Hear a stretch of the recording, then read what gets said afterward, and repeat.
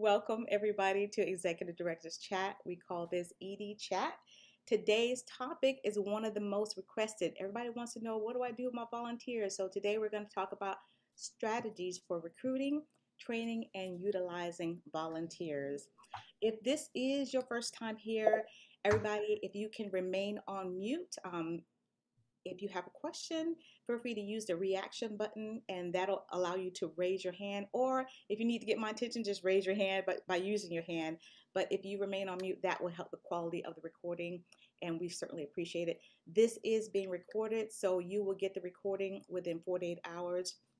So you'll be able to get all the notes and all the things that all the speakers said. So I would love for you to continue to be my guest speakers. Today we have some guest speakers, but I would love for any of you to be my executive director's featured speaker because you have conversations that you want to talk about. Not just any conversations, topics that you know that other nonprofits are struggling with or they're having successes with. If you're an expert in the area, please email me at asimons.techsoup.org. And we always want to know what are some of the topics you want to hear. So as soon as you close your screen, there's going to be a survey that will pop up. Please fill out the survey. I think it's just 3 questions. Fill it out. If you're having any events, whether it's Zoom, invite us. We would love to come and speak and share what TechSoup has to offer. If you're having larger events, email Shannon Cherry at scherry@techsoup.org. I want to make a screenshot of that, scherry@techsoup.org, and we would love to come to your event, be a sponsor, just let us know.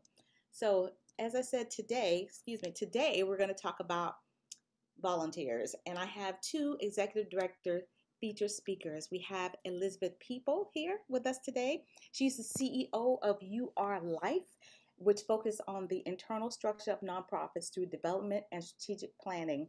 While studying at the University of Central Florida, she received her BS in Legal Studies, received her master's in public administration and graduate certificate in nonprofit management. She has 18 years experience in the legal field and over 7 years in the nonprofit sector. And we also have Marilyn Donnellan. She is an author, a trainer, a coach, and author of more than 60 books, mind you. Study guides, toolkits, and training videos geared to nonprofits and NGOs in use in more than a dozen countries. She's earned more than 35 years experience building the capacity and sustainability of all types of nonprofits. Marilyn and Elizabeth, I'm so glad you're here. Elizabeth, I'm going to turn it over to you and allow you to share your screen and you can begin. And again, if you have a question for Elizabeth, write it down. At the end, Marilyn will come after Elizabeth and then you can ask your questions. Welcome, Elizabeth. Sorry, I had to figure out how to unmute myself. As long as I've been on Zoom, I still get some things messed up. So hello, everybody. If you can see my screen, give me a thumbs up. All right, awesome. So I'm gonna go ahead and get started. My name is Elizabeth. I am the owner of UR Life Consulting, and today I'm gonna be talking to you all about volunteers and using them in your end of year campaign or how you can use your end of year campaign to get volunteers, I should say. So we're going to start off with talking about our goal. And the goal is to use the end of year campaign to build a strong volunteer base of vetted individuals to work with the organization throughout the year. So we're not just talking about individuals that are going to work with you on, say, a one-off, say, a particular event or something, but trying to get volunteers that are going to stay with you throughout the entire year and longer if necessary, and help you do the continuous work in the community that you are trying to do. And so today we're going to go through a 3-step process to reach this goal. And so step 1, just as an overview, we're going to go ahead and assess the organization. Step 2, we're going to organize key factors for your volunteers. And step 3, we're going to create campaigns to target the volunteers needed. So we're going to start with the step 1, where we're going to assess the needs of the organization and where the volunteers will best fit. So often we hear about organizations that have volunteers, or actually we hear from volunteers that have worked with organizations and they weren't quite happy with the experience because they felt like they either weren't needed, there were too many volunteers in one location and they weren't needed, or they didn't have enough information for what they were supposed to do that day. They didn't know who their contact person was. So sometimes just miscommunication can really make the experience not go over so well. So today we're going to break down how to have certain things in place so that that experience goes really well for your volunteers. So the first thing is deciding what type of volunteer you need. Is this going to be a long-term volunteer? And when we think about long-term volunteers, we want to think about office workers. So if you need someone that needs to come into your brick and mortar organization building and do mailing or emails, whatever that is around the office that you need them to do in a volunteer capacity. We're looking at after school programs. Do we need volunteers to come out at a certain time of the day, deal with a certain type of students or target audience that we have? And of course, we think about mentors. Mentors are on 24/7. There's very rarely a day off for mentors. So we definitely want to make sure that if we're seeking out long-term volunteers, that not only do we make sure that they understand that they are long-term volunteers, but that the organization is set up in a way to keep them going throughout the time that they're with you.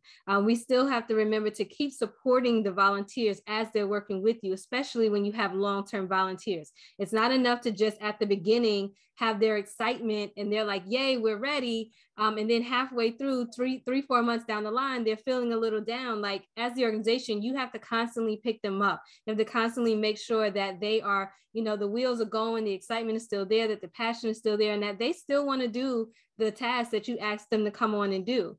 So then we do talk about short-term volunteers, and this can be event or project-based. When you're looking at a community day or a food giveaway, this is when you have smaller tasks, things that are not don't need to be explained in a really big way. So say you're doing a food giveaway. It's you have a volunteer, you give them the supplies that they need, hey, you guys are going to have box 1, 2, and 3. And as the people come in for the food, you need to make sure every person gets A, B, and C before they leave the building or the facility, right? That's pretty small. That's pretty easy to understand. So if that person comes on with you that morning, those instructions are really instructions that they can get at a moment's notice. But when you have a long-term volunteer, that's a little bit more, right? And so even we look at projects such as, having them come in to help hygiene packages for the homeless or packing school supplies for a book bag drive. Again, these are smaller these are short-term volunteers with smaller tasks that we have them doing. And then we look at professional volunteers. I hear often organizations want to have those professionals kind of at their fingertips. However, they're not cultivating them or they're not understanding how to do that. So first things first, you need to understand what type of professional volunteer you need. Do you need counselors? Do you need mental health professionals? Maybe you need trainers or even financial experts, but you have to determine what that need is first so that you know what type of credentials you're looking for. You know to what level you need a volunteer. You may not need a financial expert that has 45 years under their belt. It may suffice that the person has 5 or 10 years under their belt. And that may change what their request is from the organization, whether it's, the time that they give or things like that. So understanding what you need in that professional volunteer is going to make a big difference in being able to cultivate and get that volunteer on board. So now we want to go and we want to look at our second one. And in this one, we're going to build a chart for our volunteers. Okay, so this is organizing key factors for the volunteers, and we're going to build out a chart, and we're going to add 4 columns to that chart. Very simple. Column number 1 is going to list the benefits of volunteering with the organization.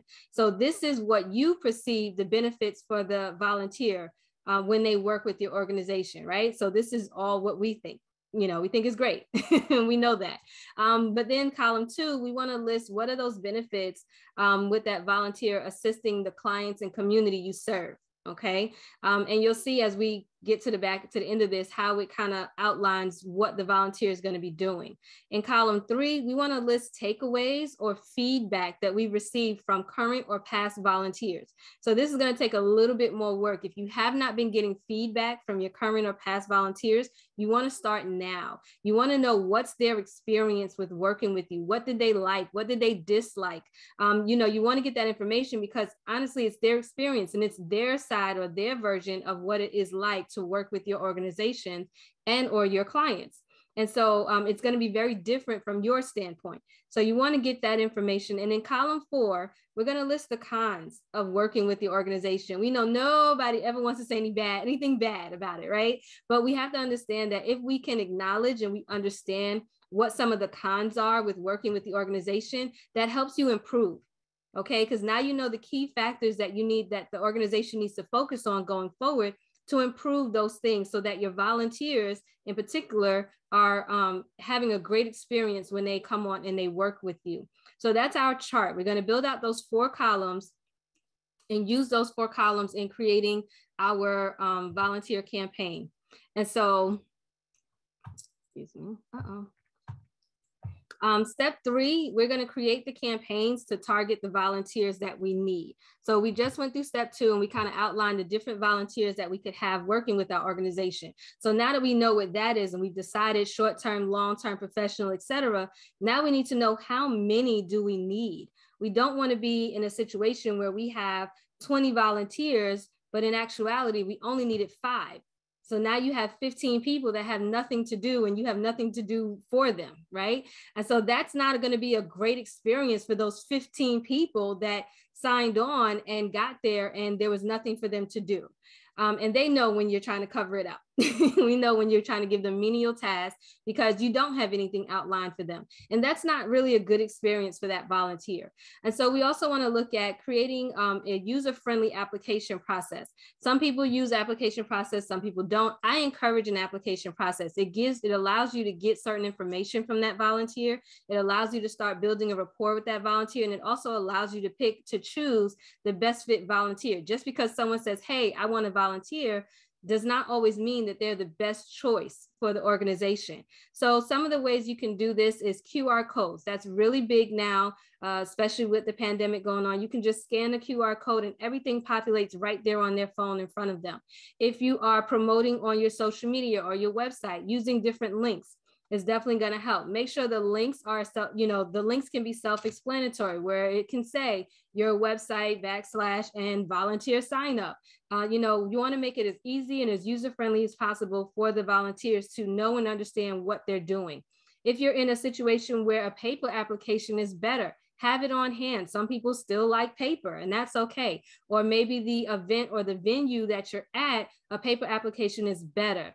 I always say, especially if you're doing a vending event and you're in a particular location, have a paper application as a backup, because in certain places, the internet does not always work properly. And you don't want to be in a situation where the QR code is not going through because they can't get a signal, or those links, they can't click on them, but you have that paper application or brochure or something that you can give them that will help them understand, okay, yes, we like to do this. This is the information we need to know. We're ready to sign up and we can do it right here on the spot. Okay, if you give people too much time to decide, they may not come back. So you want to be able to get them signed up while they're in the moment and they are thinking about doing it. So then we're going to talk about starting, when we're doing our campaign, we're going to talk about starting with our existing people. So if you're already doing an end of year campaign, you don't necessarily need to change it, but I would recommend adding a call to action for volunteers that meet your needs. Okay. So if you're already sending out your end of year campaign to your supporters, your donors, etc., just add in this quick thing, because those people already have a vested interest in your organization. They already support in another way. And this is just providing them one more way that they can volunteer with the organization. We're looking at creating, we're in the tech world, right? Everything is tech now. So looking at creating a video, and this does not have to be a professional video. Our cameras nowadays, our cell phones, have cameras that are almost just as good as some of the professionals' cameras, right? And so, take time to learn how to take video of certain things and use, simple editing applications that can help you edit the video to make it look really nice. Again, this doesn't have to be over the top professional, because it's the message that you want to be concerned about. And the message you want to include is that volunteering with the organization is a great thing. So you can do quick 10-second videos of different volunteer activities that are going on, whether it's in your brick and mortar, or it's out in the community doing things, or it's in the classroom, wherever those volunteers are. A quick 10-second video, kind of merge them together to make one long, 30-second or 60-second video. Boom, you have your video. put it out there, send it out to people and let them know, you know, what a great job your volunteers are doing and how they can come on and help you.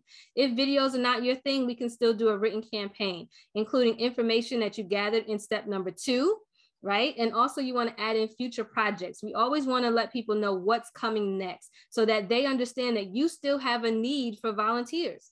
You know, I may watch your video and say, oh, well, they got plenty of volunteers. They don't need me. But those volunteers, I don't know if those volunteers are staying with you or not, you know, so you have to be able to show that there is a need for your organization to have more volunteers so that now that I'm watching it, I'm going, wow, this is awesome.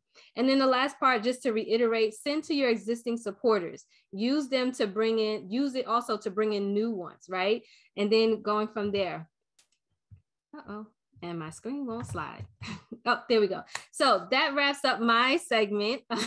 If you would like to contact me, here's my information. You can check, you know, my website, yourlife.consulting. I'm on Facebook, Instagram. I also have a link tree. My link tree outlines on there. I have free to low cost services that organizations can, you know, view or sign up for. You can also email me or contact me by phone. Any questions? I wasn't really watching the chat, but do we have any questions, Ms. Aretha? No questions. Great comments. And in fact, if you want to ask her a quick question, you can do that right quick. Anybody have a question? Use the raise your hand option. That would be helpful. Or raise your hand if you're on screen and I can see you. Okay. Well, while Marilyn is, they'll probably have questions at the end. While Marilyn is getting her ready to share her screen, Elizabeth, you can stop sharing your screen. I'm going to launch this quick poll. Do me a favor, fill out this quick poll and let me see how many volunteers you have. Is your organization completely run by volunteers? Is it mostly run by volunteers? You use volunteers for only events or other? You're not sure.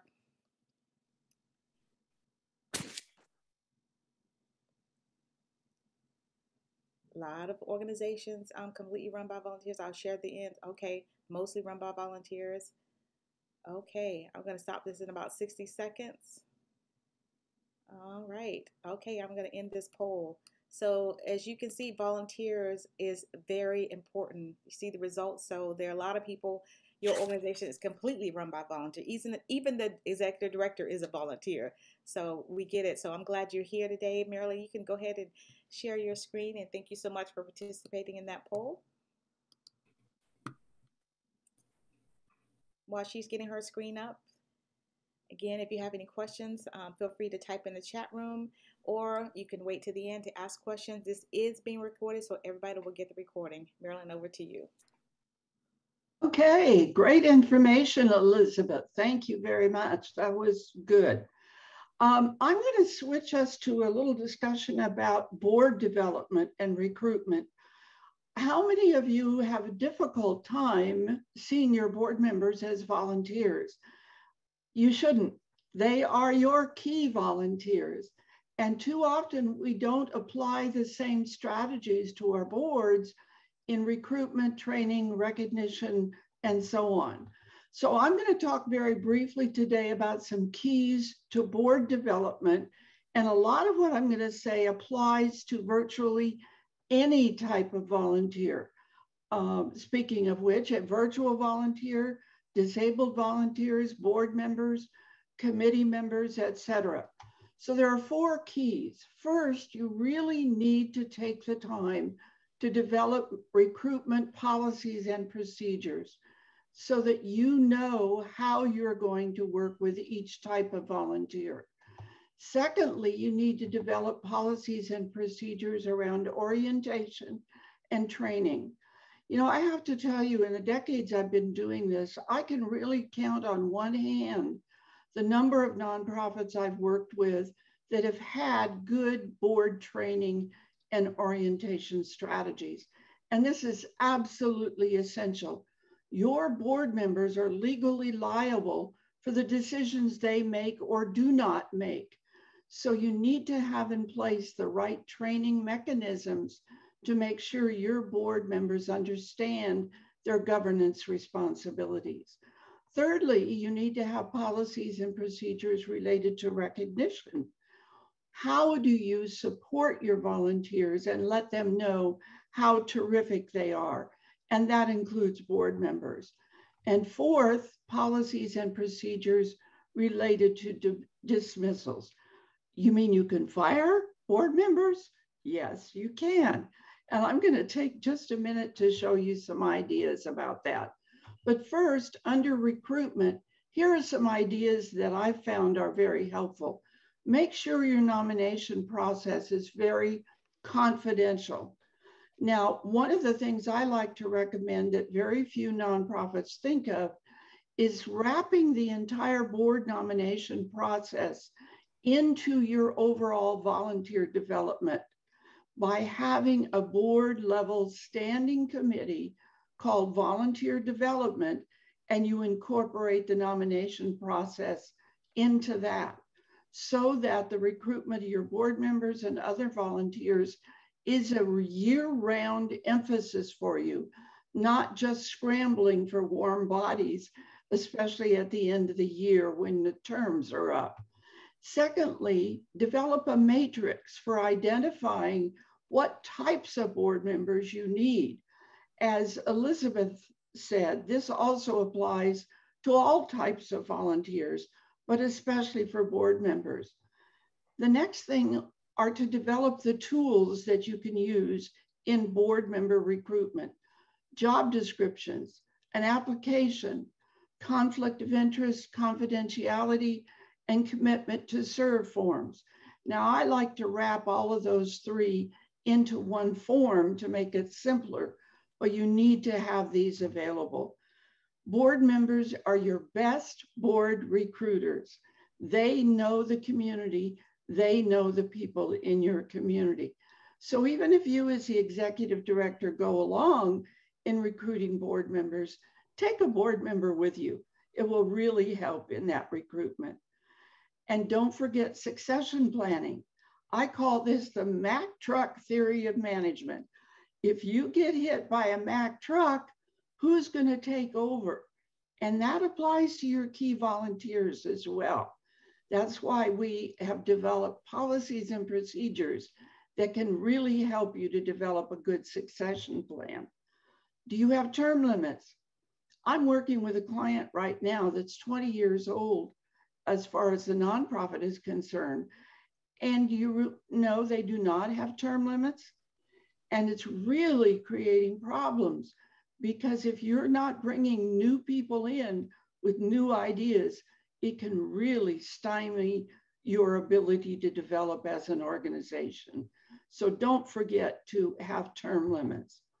Finally, depending on the clients that you are working with, you may also need to do criminal background checks on your key volunteers as well as your board members.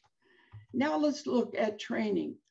The number one issue I see in dealing with nonprofits of all types and sizes is this issue of roles, responsibilities, and lines of authority. In other words, who's in charge? And it can get into all kinds of problems. So I'm going to very quickly run through this chart to show you what I mean.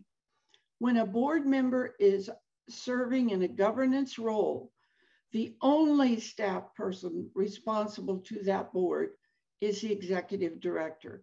All other staff and volunteers are accountable to the executive director. If a board member then sits on a committee, there is no line of authority. The board member on that committee is advising staff, and staff is advising the board members on that committee. The third hat or role a board member might play is that of a program volunteer, either virtually, they could be a disabled volunteer, they could be a board member. These are your program volunteers. And in this role, you have assigned a specific staff person to be an authority over those volunteers. And sometimes we have this attitude, I know I did when I first started, that a board member speaks, I jump. But that's not necessarily the case. If they're speaking in a governance role as a body, yes. But if they are serving food at a soup kitchen, they are not in charge. The key staff person or even the lead volunteer is in charge. This little chart can really help you if you are having problems with toxic board members or volunteers that are overstepping their bounds. This is a key thing to include in your board training as well.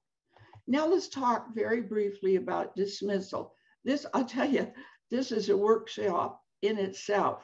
So I'm just going to hit the highlights of it. There are two key areas, and one is communication. You need to be sure that you can have open and honest communication with your board at all times, so that if there's a problem, you operate board member to board member. If that volunteer is a board member and is disruptive, have a board member speak to them, not you as the executive director, because the board member has that responsibility. Now think about it. If you have not experienced this as an ED, you probably will.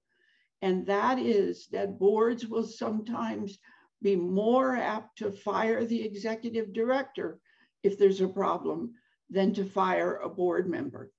And that's unfortunate.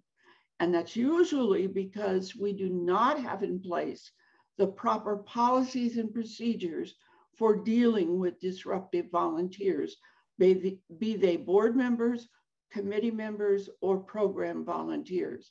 So be sure that you develop policies and procedures related to dismissal policies that incorporate how you will communicate with them and how you will deal with disruptive volunteers. And don't forget, you may have to also change your bylaws on some of these things if you are changing how you do it. Okay. You do have lots of available website resources. On my website, I have a whole slew of training videos, as well as books and free resources. So don't hesitate to reach out to me if there's anything I might be able to do to help. Aretha, back to you. That was awesome. So a lot of us don't even think about our board members being volunteers, and they really are. So there were some questions in the chat room, but if you have a question, feel free to raise your hand.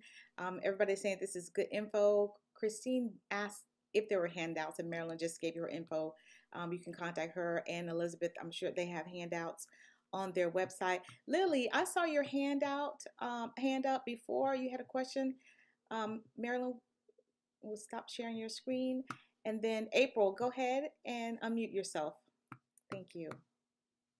Yes, I'm wondering if either one of the two speakers recommend that you track your volunteers, and what kind of way do they recommend tracking them? I've heard that in applying for certain grants, you can use volunteer hours towards the amount of money that you've already raised for the project, or it can help with getting grant seeking.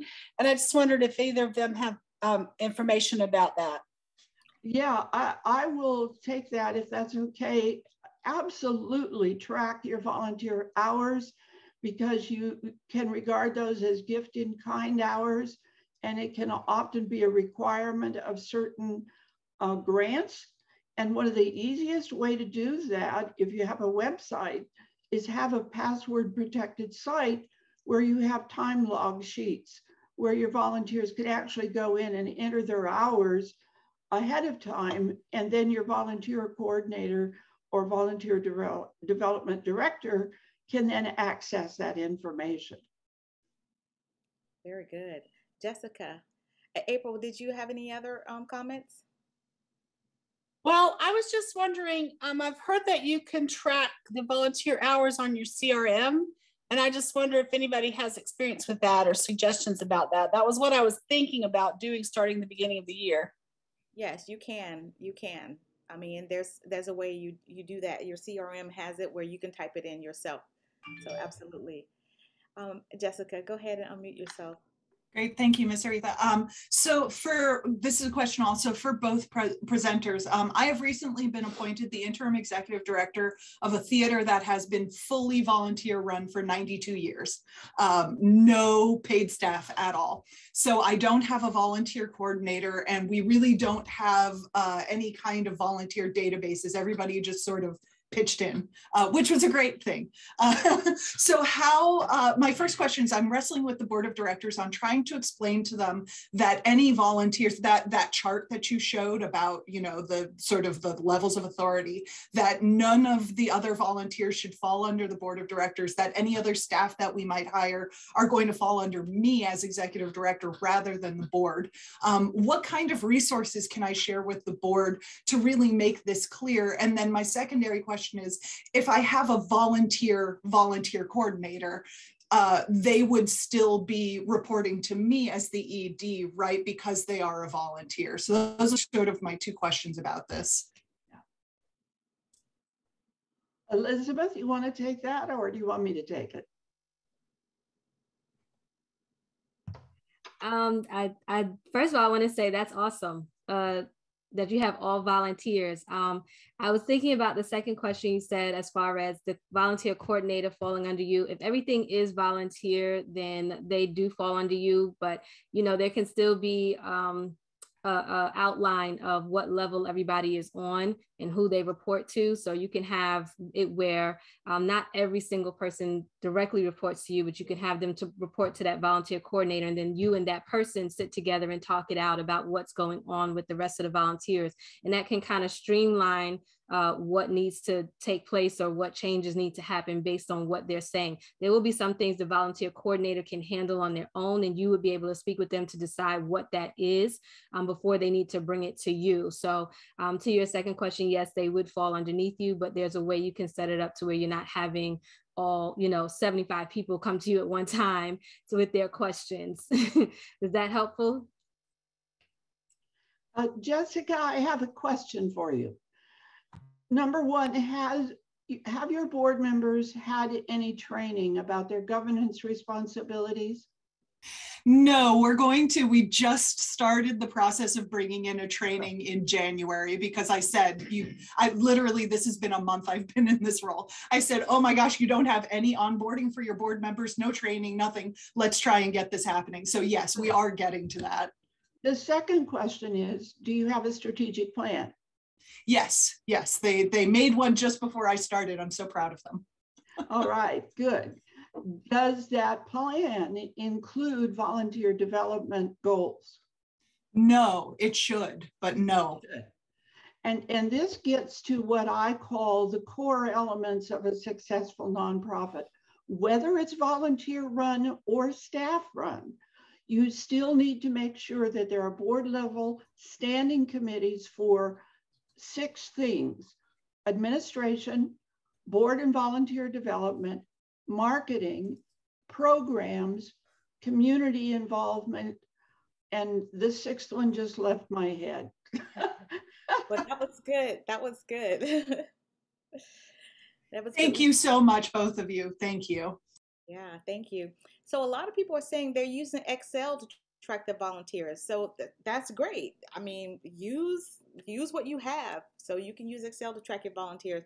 And someone asked about recommending a good, inexpensive board training program. Somebody said check out joannegary.com, but you can also check out marilyndonnellan.com. Google Forms, that's great. So a lot of this is what I love about ED Chat. Everybody gives suggestions and tools that they're using. Anyone else had a question for Elizabeth or Marilyn? I would say, because the question was raised about board training, I do have a board training video on my website that you might want to take a look at. It can be used repeatedly over and over again, and it's a good way to train your volunteers. Thank you for saying that. And somebody mentioned Keela is a really interesting software. Just learned about it. And we do have Keela on TechSoup's website. As you know, TechSoup's resources, they're usually 50 to 85% off. So it's best to check the catalog in TechSoup. Brianna says, what's your top strategies or recommendations to recognize volunteers? I love that because volunteers need to be recognized. Both of you can answer. I'll start with you, Marilyn, since you're unmuted, and then Elizabeth. Would you repeat the question, please? The best or some of the top strategies or recommendations to recognize volunteers. Oh, I have to tell you, one of the least expensive and most fun recognition ideas that I stumbled on by accident in about my third nonprofit was little sticky notes. If you go to the stationery store or a store like Staples, pick up some bright colored little Post-it notes or sticky notes that say, you're awesome, you're fantastic, whatever, and just hand those out willy-nilly to make sure all the volunteers get recognized, with one caveat, and that is keep track of who you've given those stickers to, because you might inadvertently miss Susie Smith, who just happens to work behind the scenes. So keep track of who you recognize, think creatively. One of my volunteers actually came up with one, which I thought was funny. She said, every day we had a volunteer of the day, and we put a blue ribbon on the coffee pot and said, Susie is our volunteer of the day. So everybody knew Susie was volunteer of the day. So little things like that.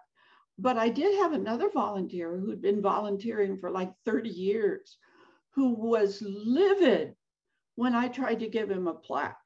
He wanted the money go to the programs, not for a stupid plaque. So that means you have to have really good records that keeps track of what type of recognition does this volunteer appreciate and what type do they not appreciate. Because that was my very first nonprofit. I was afraid I was going to lose my job over that one. All right, Elizabeth, you have any suggestions or strategies or recommendations to recognize volunteers? I agree. One of my biggest things is get to know people. So, when I talked about vetting your individuals, in that vetting process is where you can kind of find out what they appreciate. And it can be things that you use throughout the time that they're there. It doesn't have to be a specific time where we are acknowledging volunteers. We are in a tech age. If you have younger volunteers, understand that they are on their phones 90% of the time. You can include some technical things, whether it's video or what's the word I'm looking for? A mass text message that goes out, TikTok videos that you can just post to say, we love our volunteers. You can send them out in emails that are going out if you're acknowledging everyone. Specific volunteers, I love the sticky note volunteer idea. I'm the type of person where I literally walk up to people and I'm like, oh my God, thank you so much. We love what you do. I'm that person. I'm very in person. So if that's you, don't be afraid to approach a person and speak to them. And don't be scared to ask them those questions. How would you like to be acknowledged? We want to acknowledge you, but we want to do it in a fashion that you feel appreciated, and have them tell you what that is. And like Miss Marilyn said, keep those records so that you don't have to ask them every single time, and then you can also, that's how you can build out strategies as far as how to recognize your volunteers. The more people you have that are on, that like, say, the sticky note idea, then we know that's a strategy we can plan out and make it more creative. But if you don't know what they like, or if you don't know what they would take as appreciation, that makes it a little bit harder. Yeah. Marilyn and Elizabeth, would you both write your contact information in the chat room? People are asking for it, and a lot of people have already said they asked them what they would like, ask them what their love language is. I love that, Robin. So yeah, Jessica saying love the volunteers, love language. Yeah, I love that, and I love Mandy already put in the link for Amazon Post-it notes that says you're awesome. See, this is what I love about this community. Thank you so much for doing that. Awesome. Anybody else have any questions or comments? It's great. And everybody's putting in sites. And a lot of times, if you don't see something immediately on TechSoup's website, type it in anyway, because a lot of times I won't say a lot of times, oftentimes I find that it may not be there. It may not be on the website, but it may be in the product catalog. Like I found an Apple computer that wasn't in the catalog, but when I typed in Apple, it popped up. So make sure you always check with TechSoup before you pay retail price for everything. Excellent. Any other questions or comments? Okay, going once, going twice. Would you put one comment in the chat room? Okay, my first time here. I'm so glad, Adam. Thank you so much. And thank you for putting your website, changelifesoccer.com. Love that. Love that. Thank you guys so much. Put in, we are sharing the slides. We are sending the video out within 48 hours. Put one takeaway today, one thing that you learned today. Put it in the chat room and let me know. And I know some of you have to leave. You have to leave. As soon as you close the window, the survey will pop up. Let us know. Oh, a lot of first timers here today. Hopeforyou.org. Oh, almost like Elizabeth's website. Recognize volunteers. Dave says recognize volunteers. Hey, Dave Simmons, not Simons. Kevin says line of authority. Yes. See, we didn't think about the board of directors. George says recognize volunteers as well. Kathy, track your volunteer hours. Very important. You can Google right now how much a volunteer hour is worth, because that is very important. The last I checked, it was worth $27.20. So that's a lot of money. 1 hour was worth $27.20. So if you have a volunteer that volunteered 100 hours in a year, that's whatever. You do the math. I'm not good at math. I barely passed math in high school, but that was a laughable moment. Yeah, I'm just trying to break it up, lighten it up a little bit.